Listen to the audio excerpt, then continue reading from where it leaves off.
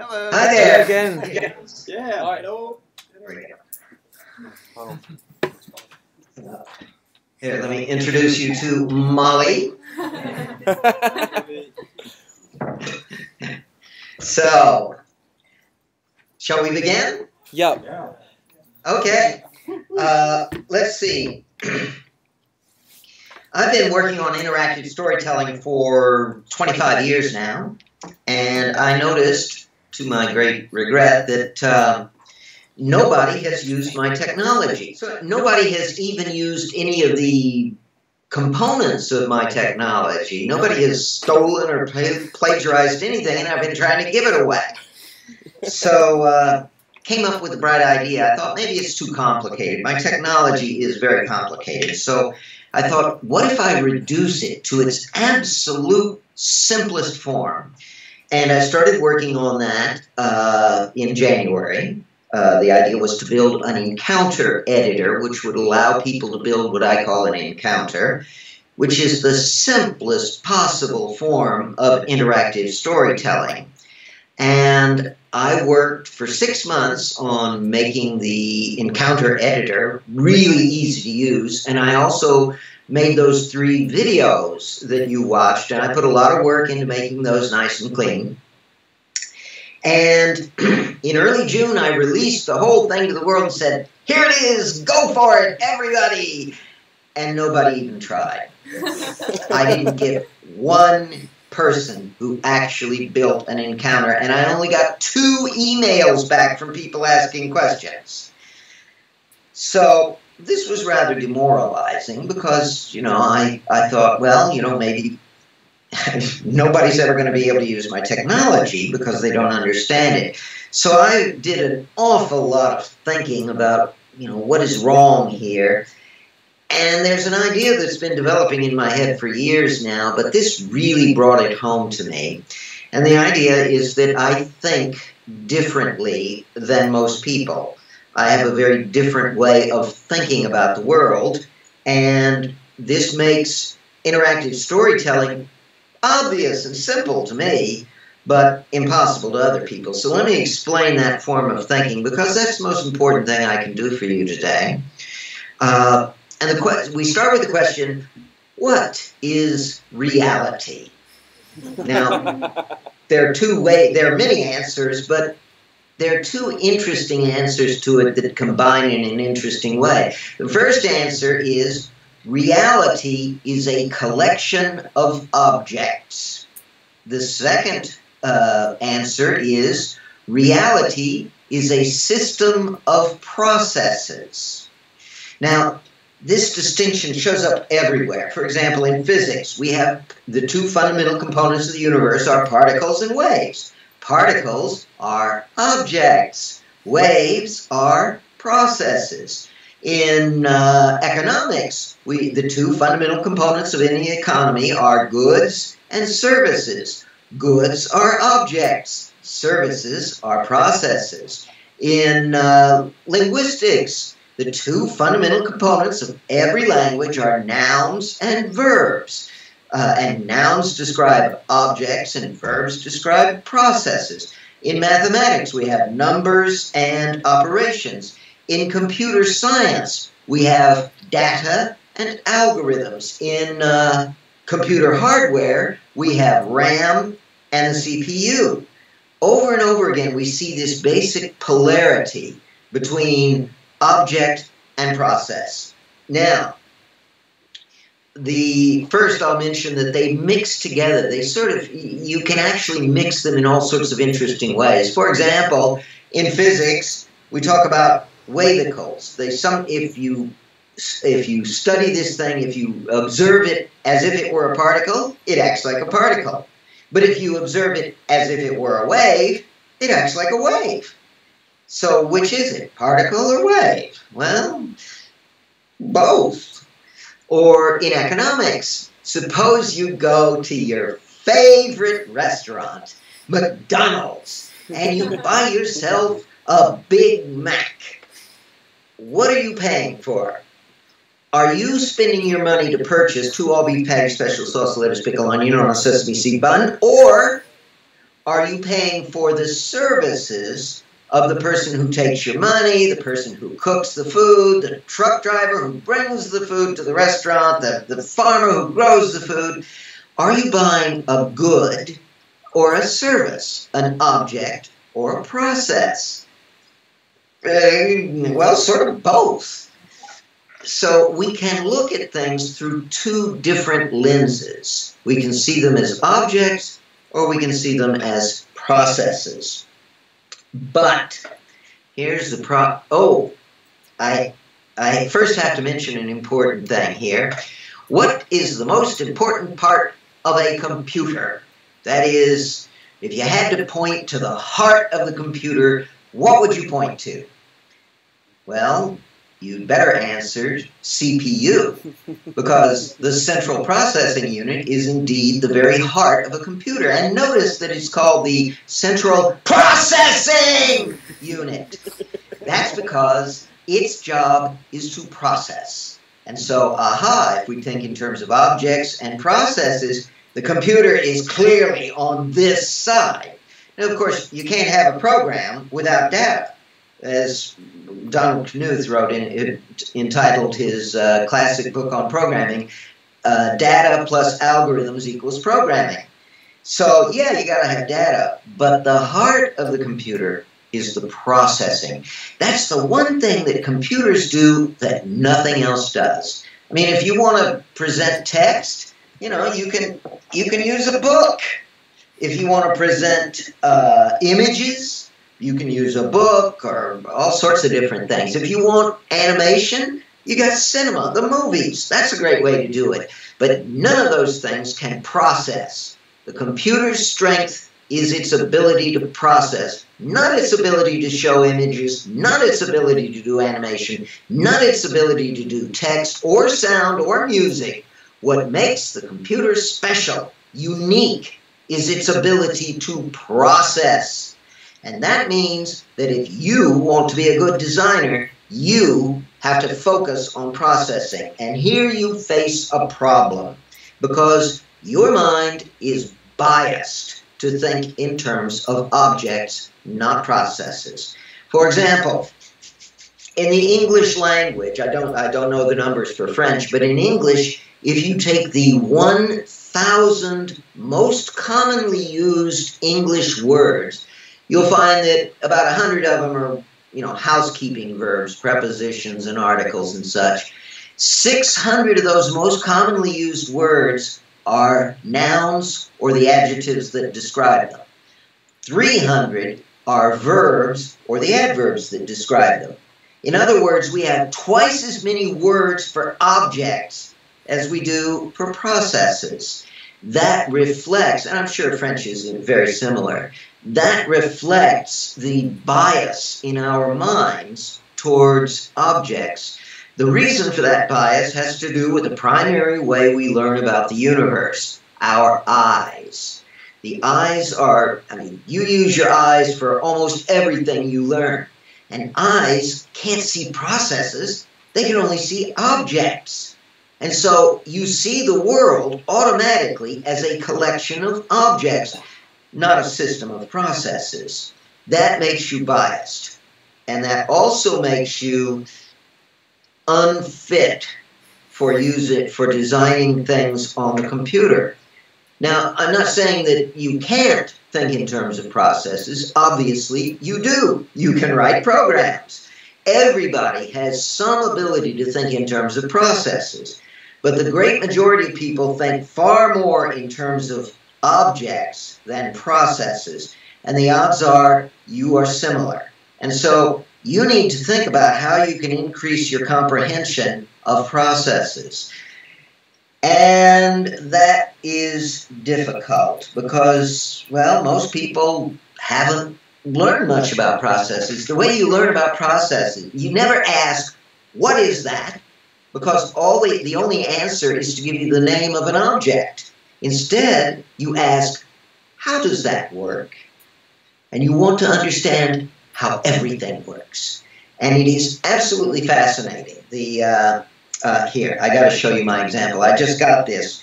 for the big eclipse a month ago, I went up to a mountain in Oregon. It was very distant from anything else. And I went searching for rocks because I like rocks. And I found this rock right here. Now, by some wild coincidence, a professional geologist was standing about 10 meters away from me. Here we are in empty Oregon, and here's a professional geologist, and he explained what this is. This thing is really great. This is a lot more interesting than anything else. Now, if you look, you'll see it has all these layers. And layers normally mean a sedimentary rock, you know, dirt in water, rocks in water, settling down, making layers, and so forth. But this is not sedimentary. And so I was trying to figure it out, and he explained it to me. This is the result of a pyroclastic flow. This is really neat. Pyroclastic flow, you know how when a volcano erupts, it sends a lot of stuff shooting way up into the air? But sometimes it also shoots out a gray-black cloud that's heavy and starts rolling down the slopes of the volcano.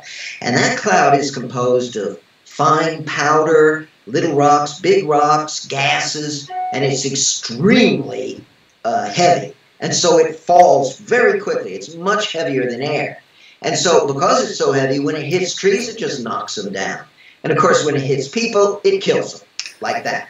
That's what destroyed Pompeii. That's what destroyed the town of San Martin on the island of Martinique in 1902. These things are really deadly. They are the worst natural phenomena you could ever experience. And they can move at up to 300 miles an hour, too. So they're bad news, but they're also really exciting from a geologist's point of view.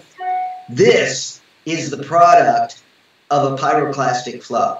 I won't go into all the geological details, but basically as the thing goes down a slope, it lays down a layer of ash, and that cools, and then another layer of ash forms on top, and then another, and another, and another, and because it's so hot, the ash welds together. It melts into a solid, which is really neat. And the other really neat thing about this is that you can see, I'm not sure if you can see it here, but there are these little flat bubbles. Are they visible in this? Yeah. Those came from carbon dioxide that was in the gases and got trapped when the ash laid down and then squished flat by the weight of the thing. This is really neat stuff. I find this to be much nicer rock than a diamond or a ruby or an emerald. Those are crystals. I've seen lots of crystals before, but this is unique, and it's unique not because of how it looks, but because how it was formed. That's what makes it so fascinating, and that's the idea that you need to learn, thinking about how everything works. Now, I've been doing this. I mean, I graduated from college 45 years ago. And so I've been doing it for a long time, and I learned an awful lot. And you're going to have to do the same thing. So you might as well get started. I will mention, basically, you want to know how everything works. Electricity, you're going to have to learn a lot of physics. You know, why do planets orbit the sun, all of that stuff. But also, there are lots of non-physics things you can do, like evolution. The way evolution works and the fine details are really fascinating. There are bugs in the Amazon. The males actually end up killing themselves. It's complicated, but basically, it's how they reproduce. There are all sorts of weird things in evolution. And they explain there are all these weird behaviors in the animal world, and when you think of them in terms of evolution, they make sense. History, that's a process that deserves study, and it teaches you a great deal. The French Revolution was one of the most obvious things in the world, in the sense any idiot could see what was coming, except, of course, the French monarchy. But any historian looking at that situation would say, they're going to chop off their heads any day now. There are all sorts of things in history that if you understand the processes of history, it makes a lot more sense. The brain, now that's the most complicated system in the universe. Understanding how the brain works is really neat. Figure out neurons and all of that stuff. Mental modules, the way the brain is organized and how people think. That's also a really, ooh, that looks good. No, I can't help it. Oh, well. Anyway. Anyway, so you want to learn all of this stuff. And it will take you a long, long, long, long time. Here's a book that I recommend, The Way Things Work. It's a little old, but it's really neat because this guy explains everything. And he has all of these great pictures to show how it works. This is what? Steam engines, internal combustion engines, transistors, pumps, gears, everything. It's really a great book. It's loads of fun. And it will get you thinking along the right, in the right way. Oh, here's another example. Actually, this isn't an example.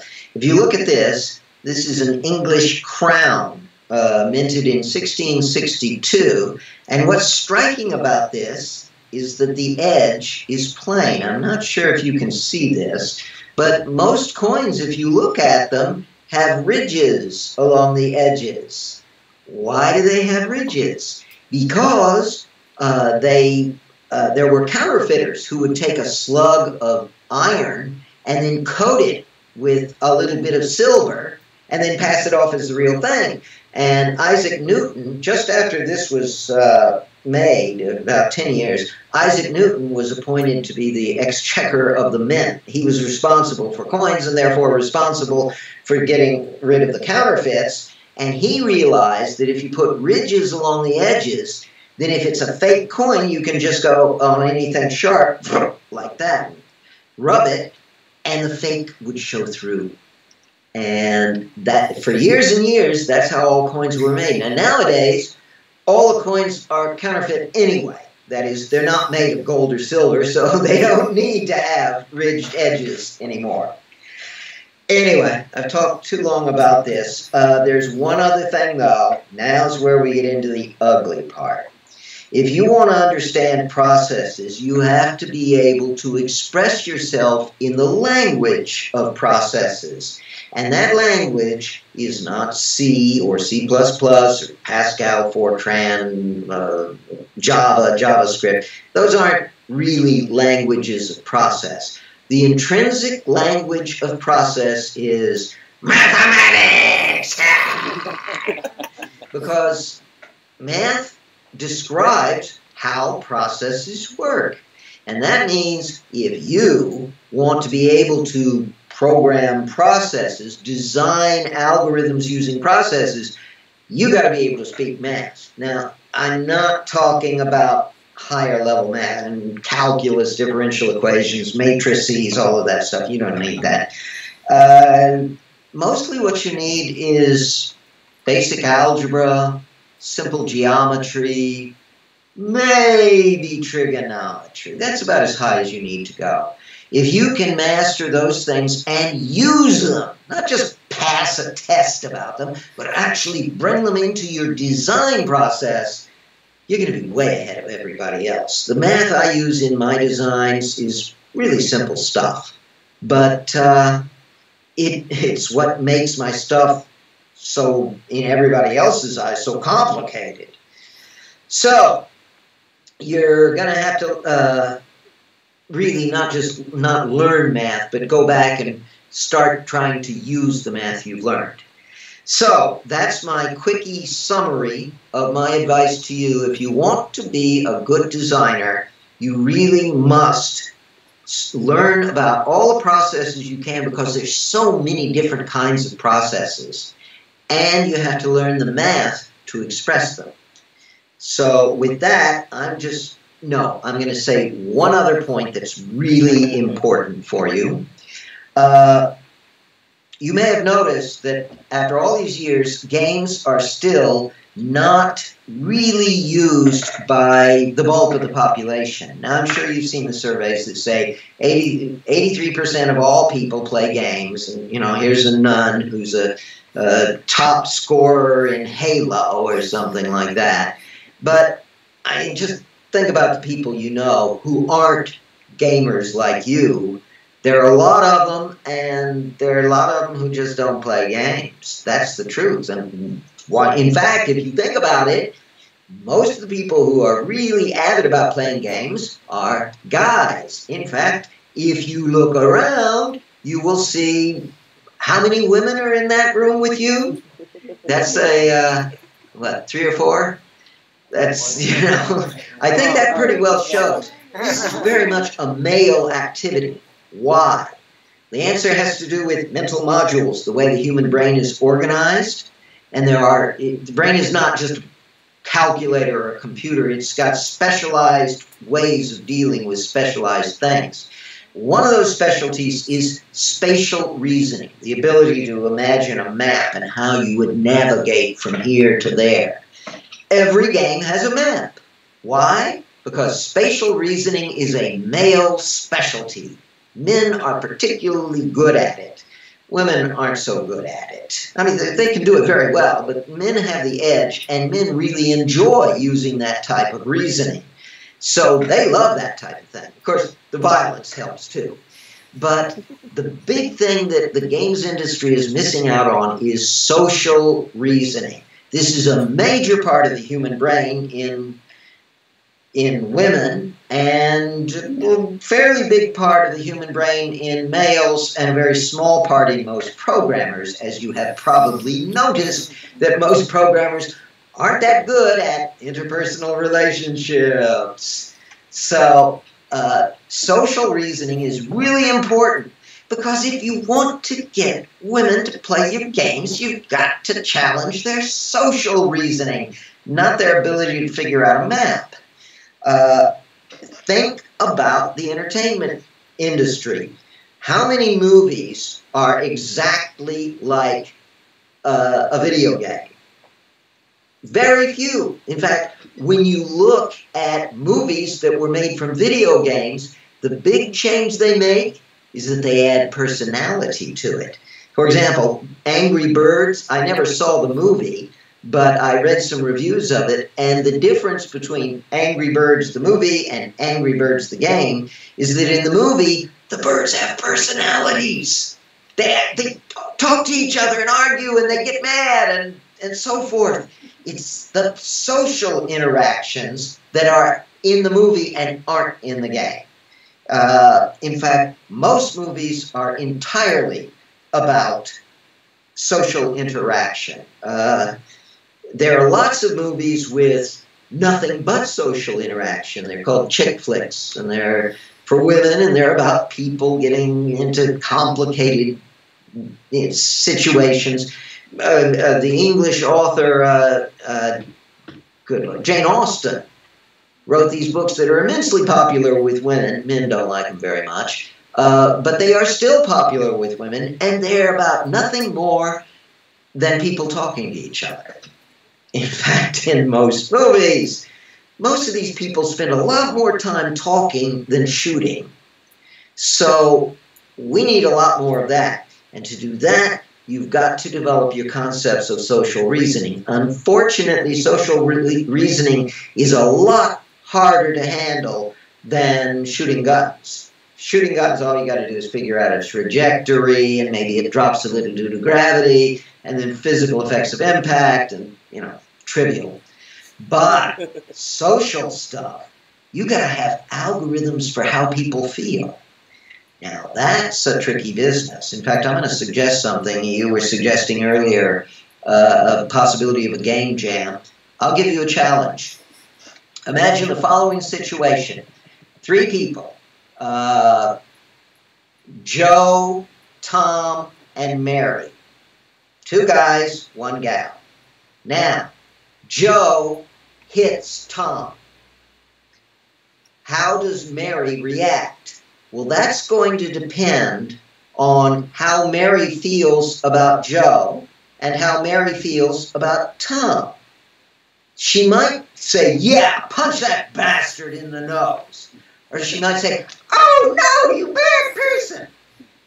Write algorithms based on how much she likes or dislikes, not just Boolean, yes, she likes him, no, she doesn't. There's too much Boolean stuff.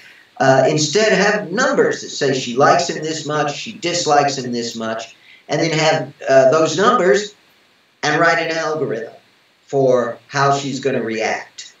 And then, once you've got that, now see if it works for Joe does something really nice to Tom. He gives him his car or whatever. How would she react then? So that's a challenge. This is the simplest possible social interaction you can imagine. And it really should be trivially easy for you guys to do that. And if it is, then come up with more complexities. There are a lot of things you can do. But I better shut up and give you a chance to ask questions now. So, did any of you understand any of what I said? I just want to add... I was afraid of that. Challenge accepted. Yeah, so I think you just keep it like that. Just keep it. Yeah? Yeah. You don't want to turn it. Do you hear me now? Yes. Yeah, challenge accepted. Okay. Cool. Who wants to ask questions? Yeah, just someone. You can just come forward and talk into the microphone. Yeah. That way he can see who's talking. Yeah. Hi. Nice to meet you. Nice to meet you. Yeah, thanks for the talk. Yeah, except that I'm a researcher in video games, and I really don't understand why a women's brain would be different from males. Like... Well, first, it's not so much brain as it's a combination of factors. There is a genetic component, but that turns out to be fairly small. What really happens is that our culture amplifies that difference tremendously. Little girls play with dolls. Little boys don't. What do you learn about social reasoning from that experience? Little boys do a lot more stuff involving physical violence and moving around strategically. Our cultures really boost that. And so, in behavioral terms, it's very well established that there are major differences in the way men and women think. The problem is that a lot of this is cultural, and in some cultures, those differences don't exist. It's just in our culture. But not only cultural, it's social. It's just because male are in the society where they're dominant, and so they don't have to ask as many questions and feel the same way as a woman. And then that's not something that you should put forward into reasoning when creating a video game. Like, I don't think that arguing for creating video games for women as an economic and commercial argument is good. Like, that's just, if you want to create a video game that is about feelings, that is about your relationship with any other people, that's not because you're going to want to make women play video games. If they don't play video games, that's for many other reasons. And I'm not the one who doesn't play video games. So just speaking this way is just putting me apart from every other people and making me just like feel bad for being a woman. And I don't want that, and that's not why I came here. That's not at all what I'm suggesting. The way I'm thinking of it is the games industry has failed. Not that many women play games. This is a failure, a problem that needs to be addressed. So if we want to solve that problem, we've got to look at where the problem exists. And I think one of the factors, I think a very large factor, is the lack of social reasoning. If you look at our entertainment, how many movies are fundamentally about the relationships between people, and how many are fundamentally about shooting things, or logic problems? The social relationships dominate movies and fiction and poetry and so forth. We humans are really interested in how we get along with each other, especially women, because that's more important to their personal success in our culture. No, I don't think that you should. There's no need really like to put forward like women are more like that and it's more for women. Like when you say like movies about talking is more for women, that's just really. Yeah, maybe it's more like a business way of thinking, like an easy thing. Like, yeah, if we draw a big model and we draw a big round and we say women's like that, men's like that, and like what is easy to put money into and to say, well, if we make a game with a lot of shooting inside, we know that there will be 60% of the population that will be playing this game. Yeah, we are here with one of the most eminent thinkers about. We are here with one of the most eminent thinkers of video games, and so that's not. We're not here just to put forward like very big cases, places where we put all people together and stuff. I think maybe there has to be more than that. You're like really initiated so much about video games, and you're one of the first thinkers that I read. And I was so shocked to hear you talking earlier, really, because I admire you so much. Let me put it to you in my own terms. The argument I gave you is the argument that works with Americans, and I should have realized you're not American. My motivation is art. Yeah. How many great works of art have been made about shooting and killing people? How many great works of art have been made about social relationships? Well, it's lopsided. I mean, all art is fundamentally about the human condition, not shooting or killing or moving around on a map. And so if we want to do art, we've got to bring in things that are more closely related to the human condition. And one of the most important is the relationships we have with each other. That's why I'm in it. I really, really would like to see a game that is genuinely artistic in style. I'll give you an example of how hard this can be once we get these ideas burned into our brain.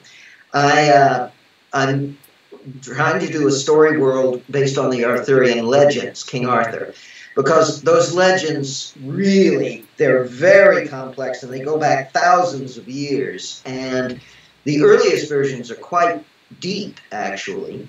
But I thought I would start off doing just one little part of it. And I decided I would do a battle. Now that may sound like, all wrong. But I had this idea. Let's do a battle from an interpersonal point of view. In other words, we don't worry about who's swinging swords and who's killing whom and so forth. The whole thing is you're King Arthur and your people are out there and they're scared. And some of them are getting hurt and some of them are dying. And you've got to say and do the right things to keep their morale up. You've got to help them out, or some of them you have to threaten, get back up there and keep on fighting. And other people you say, don't worry, I'll help. It depends on their personalities. That has been really hard for me to do because I'm an old war game designer and I keep putting in these war game things. And I had to keep slapping myself. No. It's hard. But that, I mean, isn't artistic success what you really, really want? Yes. Yeah. But in this way, yes, but you, like, didn't have to use the other arguments. Okay. If you want artistic success, you've got to, you're not going to get it through maps and guns and bullets and magic spells. You're going to get it through people's relationships with each other. And I warn you, this is immensely difficult to model. You'll need a personality model, which describes the basic characteristics. Don't use the standard one from psychology, the ocean model. That describes real people, and real people are boring. Characters in stories who do things you would never do. I mean, seriously, how many of you would have really taken the red pill?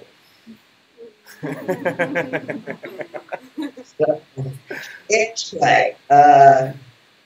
It's hard. The other killer problem is language. People interact through language, and you cannot have any kind of decent interpersonal interaction without language, and yet we can't do language with a computer, not very well. And so what you need is what I call a toy language. And the language has to be tied directly to the algorithms. That is, each word in the language has to have a whole bunch of algorithms sitting behind it. And you have to design all those algorithms. I should let somebody else ask a question. Or do you have any more questions? No, it's fine. Yeah. Are there any other questions like that? You want to go? Go ahead. Hi, hello. Nice to meet you.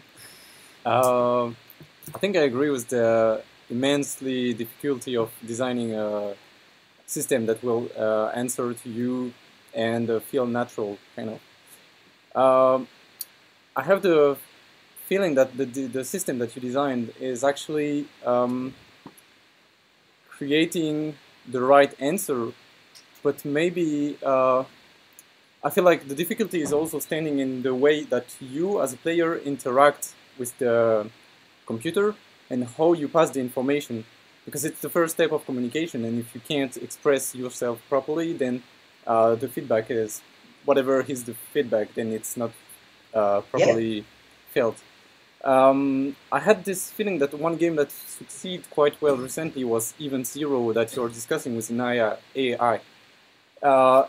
And the success might have been because you're just typing directly the sentence, as you could discuss with anyone. So when I came into the game, the first thing I'm saying is, "Hi, how are you? What are you doing? What's your name?" Just typing it, the whole sentence. And the system is getting just a few keywords, but that you don't know as a player. So what I'm saying is, I feel like the biggest difficulty after masterizing your system is designing the interaction system with the computer. Yeah, and the language, the interactions are defined by the language that you can give the user. And that in turn is very difficult. What type of, I always say, what are the verbs? That defines the software. What verbs are available to the user? If you want to have, I mean, wouldn't it be nice to have a game where one of the verbs is hug, or kiss, or hold hands? Wouldn't that be a really interesting game? But we can't do that yet. Because in order to do that, I mean, just kiss. Think about all of the social implications of kiss. What conditions are required to permit a kiss? What conditions would forbid a kiss? We're getting very complicated here.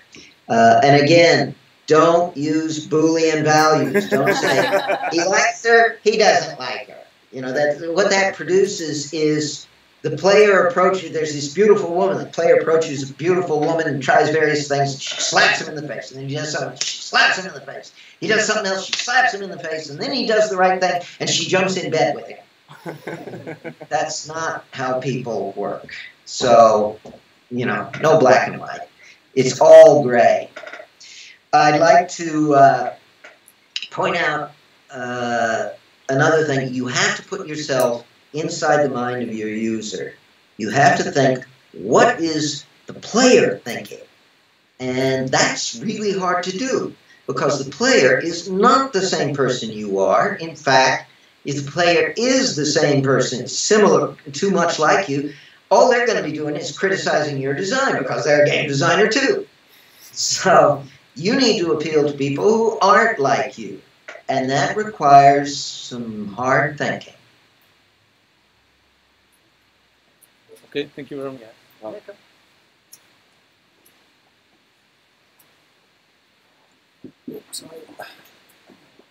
Hi, Chris. Hi. We met a few years ago. I had less of a beard. You probably don't remember. I wanted to ask. I was going to say, actually, just parentheses with regard to the hug and kiss example. There's actually The Sims. So I guess that's probably quite a terrible example of what we're talking about. Yeah. I don't blame them. I mean, we knew very little back then. And so I wanted to ask whether, I mean, recently there have been, with this sort of whole indie bubble thing, which feels like it's sort of coming to a close in a certain sense. There have been a lot of experimentation. We had Event Zero that was mentioned just now as well. Have there been any games recently that you would say have been a step in the right direction? Do you have any examples of things that have not disappointed you too much? No, don't. And the reason why is, I'm sure you'll be disappointed to learn, I just will not play any games anymore. And there are two reasons. The first is based on a quote from the American General George S. Patton. And he said, "The point in war is not to die for your country. It's to make the other guy die for his country." And I would argue that the point of being a good game designer is not to play other people's games, but to make games so good they have to play your games. So I really, now of course you can learn a lot from other people, but I've been looking, I mean, I've been playing games for, well, I started about 50 years ago, and I played a lot of thousands and thousands of games. And starting around 15 years ago, I stopped playing games myself, and I would just rely on people recommending. Someone would write and say, "You got to see this game, Chris, it's interesting." And so I'd go look at it, and I'd spend time with it. You can't just look at it. And I'd say, "Oh, geez, this is just a combination of that game from 1982 and this game from 1987. That game from 1994, and a little bit of this from 1998. And there's nothing new here." And that happened over and over and over. I have not seen, I went through a long period where I just didn't see anything new. And so I finally just gave up and said, I'm not going to waste my time with this anymore. Now, maybe there has been something radically new. I occasionally will read news stories. I figure if something is really great, I'll see it on the news. And occasionally I will even follow up on these news stories and read about the game. And just reading that, I see there's nothing here that looks new to me. So I've just given up on it. Now, maybe it's because I've just got too much experience with it or whatever. But I mean, look around in this room. What is the average age of the people in this room? What? 30? You know, I'm 67. How many 67-year-old game designers do you know? How many 50-year-old game designers?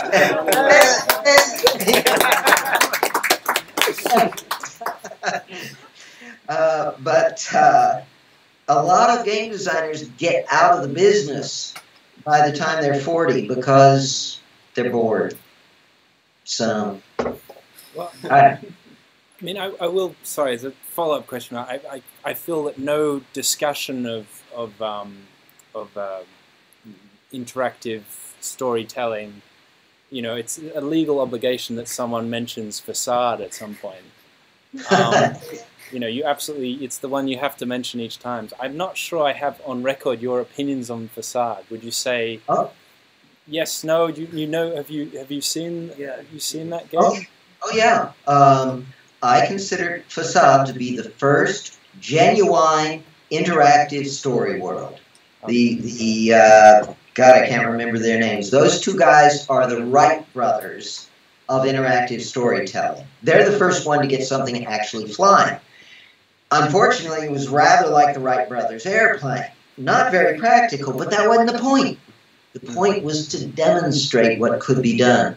Unfortunately, the method they used involved an enormous amount of tedious labor. It didn't use brilliant algorithms, although there were some brilliant algorithms in it.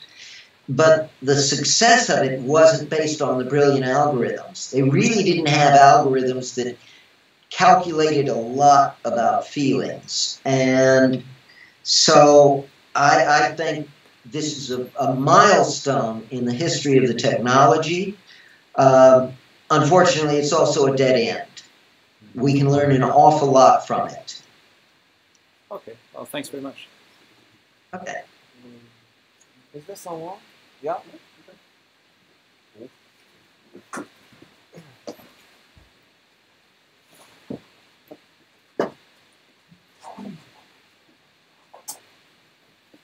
Hi. I was wondering if you had a chance to get an interest in live-action role-playing games. I know in North America it's a bit sad because it's mostly about fighting and quests, but in Sweden, Norway, or Finland, for instance, and Denmark also, they use that kind of live-action role-playing games to create something about interpersonal relationships, which may be of interest in order to create video games inspired by what they did in LARPs. So did you check about what they do? I played my first live-action role-playing game in 1980. It was also my last playing of a live-action role-playing game. I went there because I was interested in the design concepts. I'd read some of the rule books first. This was research on my part. I read some of the rule books. There were a number of them back then. And then I went, a friend of mine was a member, and I went with him, and I don't think I actually played. I spent most of the time watching them play. And then I felt like, okay, I understand how this works. What I was interested in particular are what parts of this process could be computerized. And I concluded that there was the most important things are what the DM does and the dungeon master, and the things he does that really make it come alive are completely beyond what a computer can do, even now. So, yeah, I agree that the live action ones are far superior to anything that a computer can do. But at the same time, they don't move in a direction that I think is valuable. I think it would be very interesting to get some people together to do a live-action Jane Austen story world where it's role-playing, only you're playing as one of the, as one of the various characters in one of the books. That would be very interesting. Thank you. I don't see waves of excitement. Probably already exists somewhere. Yeah, I don't know. I would expect that too, but I've never heard of it. I don't know. I'll have to Google it afterwards.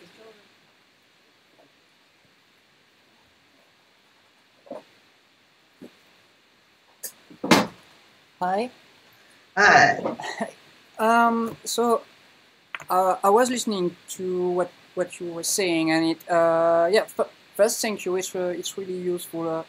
It helped me put a lot of words on this idea that I'm a game designer, and like it said that design is about how it's work and not how it looks and kind of stuff. And so thank you for that. But I have this process during what you're saying, like. We talked about brain plasticity, and like because plasticity is like really the thing I thought is the most wonderful about the brain, actually, and how it can be shaped by social dynamic, actually. Because we had this argument before, like actually, yeah, sure, genetic plays a role, but we realize that most of the things we think are true and how we shape realities actually, or people around us, or social circle put meanings into our first experience. And I was thinking, you say like you want video games to be about art. That's something you said. And you're talking a lot about art science, mathematics, physics, geology. And there are actually science of process, but there are process of evolution could be like biology about living thing, but it's mostly about dead things or forces we don't shape. Yep. And actually, like, what makes art, I think, but just my opinion, my 2 cents on it, is like, it's because it is about human, about people, about social dynamics. That's what you're trying to do. Like, interactive narration is just about how people process one another. So I'm thinking, why are you talking so much about art science? Is it because actually currently video games is an engineer field? Or is it because you never thought like social studies can be useful or something like that? Here's a way to answer that. I suggest that you Google the phrase algorithms for interpersonal relationships. Okay, thank you. And you'll probably not come up with any hits, or any hits you get will not be about algorithms for interpersonal relationships. You won't find any books about that. The closest you'll come to that is my books and my work. The reason being, nobody has done it yet. That's your job now. You have to invent it. You know, I've carried the ball as far as I can, and I've made a lot of progress, but I want to see other people pushing further in different directions. Now, how are you going to learn? This is really difficult. What I'm saying is, the child, the little step that a child makes is learning the physics stuff and the geology stuff. That's how you just get started and learn the really basic stuff. Once you've got that, if you can combine that with your artistic sensibility, then you can make good algorithms. I will tell you, algorithms for interpersonal relationships are fundamentally artistic, not scientific. That is, you have to ask yourself, how would Luke Skywalker react to this? What would Princess Leia think about it? Or Han Solo? How do different people react to this kind of situation? And then you have to write algorithms that say, well, if he's a very idealistic and naive person, he'll do this. And now you got to write, what is idealistic and naive? How do I calculate a number for that? And then you have to say, if he's very cynical and hates people, then there's a different algorithm. And how do you need numbers for cynicism and hating people, and how do you combine those? Do you add them or multiply them, or what do you do here? That's the job. And that's really hard, and right now, none of you can do that. But I suggest you start off with the kid stuff. You know, algorithms from physics and other sciences, and then start developing your skills with interpersonal algorithms. Again, you'll find the little challenge I gave you for the jam to be... you'll be surprised at how different the results. If people work differently, they'll come up with very different results. That is partially an expression of the artistic differences. Okay.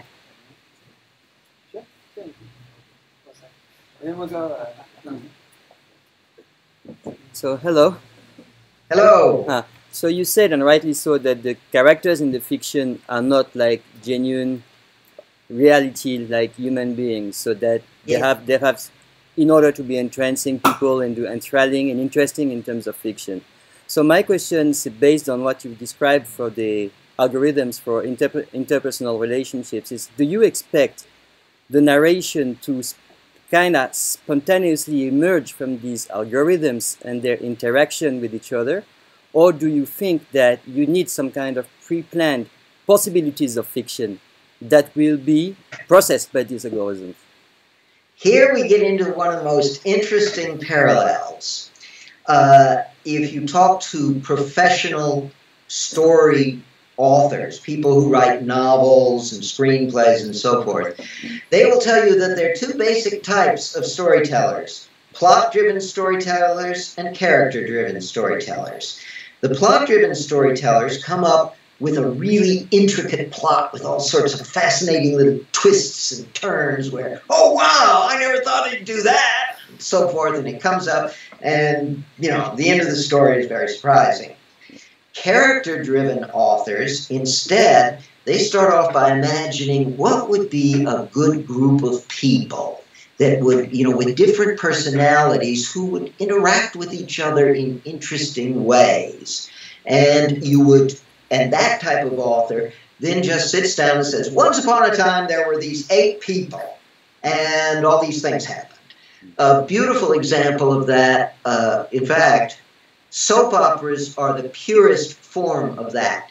Soap operas have no plot whatsoever. They're just a bunch of people interacting with each other. And it just goes on for years and years and years with no real plot. In fact, a lot of very successful, this tends to work best with long stories. For example, television shows that have many episodes. Those tend to be character-driven. The plot-driven things tend to be one-shot. Isn't this a clever little plot? What do you think of that? But it's not as if one is better than the other. They're just 2 completely different approaches. Now, we've seen exactly the same thing with interactive storytelling. Some people have tried to do a plot-driven approach. Some people have tried to do a character-driven approach. I emphasize the character-driven approach because I think I want to focus on the interactions among people, not the external events. Basically, neither side has succeeded yet. Yes. But the plot-driven people, I think, they're not as successful as the character-driven. For example, boy, I'm getting old and forgetting everything. Facade is primarily a character-driven story. So I think this is the better way to approach it for now. In my technology, I actually have a system for putting in something kind of like a plot. It's called plot point system. But of course, that's way up high in the technology and people aren't even at the first floor. So that won't be used. So one thing is, from my understanding of them, it would seem, from an outsider's point of view, let's say, it would seem at first glance that if you infer the plots, then necessarily the interaction level will be lesser than if you let the characters unfold the story and create their own interactions together through their own combination, let's say. Yeah, actually the killer problem with plot is damn user. How do you know he's going to go along with your plot? What if Luke Skywalker says, look, old man, I'm not going with you anywhere? Well, that's the end of that story. Yeah. So when you have these plot problems, they come up with all these ridiculous ways of forcing you. Typically, they'll just kill you off if you don't play along. Yeah.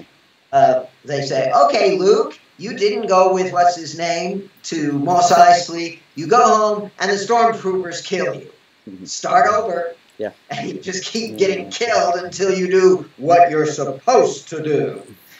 So that doesn't work very well at all. So if I may, just one last one. Yeah. So if we focus on the character's drive to push to make the story emerge, or at least, let's say, the emotion of the narration be happening, then there's one possible way I found from the role-playing games, and especially the tabletop, role-playing games, and especially the indies one. And the indie field of role-playing games, the one way to do it is to hook the characters with one another. So if you have a tie, let's say, if I have a love interest with you, and you have a love interest with Jesse here, and Jesse hates me, but I love Jesse's girlfriend, and from that, and you have just 1-2 kickers like that, then you kind of embed the plots within the character psychology, so that they might happen. Oh yeah, this is absolutely necessary even in a character-driven story world, because you can't just say, all right, I'm going to have a character named Pierre. That's all there is. Yeah. No, you got to specify how nice is Pierre? How trusting is Pierre? How easily does he get angry? And you got to specify all the numbers that might end up getting